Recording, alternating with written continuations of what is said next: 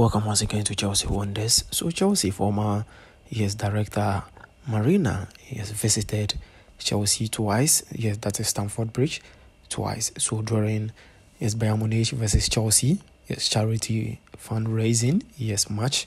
As we can see, they had a lot of meeting with him, and then they interviewed him. Listen what he said. He says that, Marina, thank you for joining us here today. It's great to be here. Thank you for having me. Here we are about to witness a great football match between two of the biggest clubs in the world. What are your thoughts? He said that, yes, I am thrilled to be able to witness such an historic occasion. It demonstrates the great ambition of both clubs, and shows how they can come together for a great cause. It's an honor to be part of such a wonderful event. Absolutely. You are making two visits to Stanford Bridge today. Could you tell us more about that?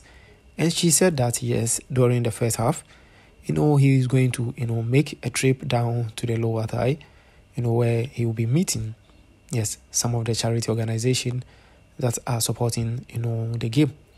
So she says that this is a chance for me to engage with their work and learn more about how we can make a difference in our local community. And after the first half, you'll be back here on the pitch.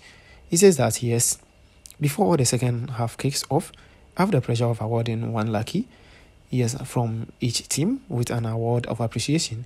It's a great opportunity to show our appreciation for their hard work and dedication. That is fantastic. And the interviewer said, thank you so much for joining us. Thank you for having me.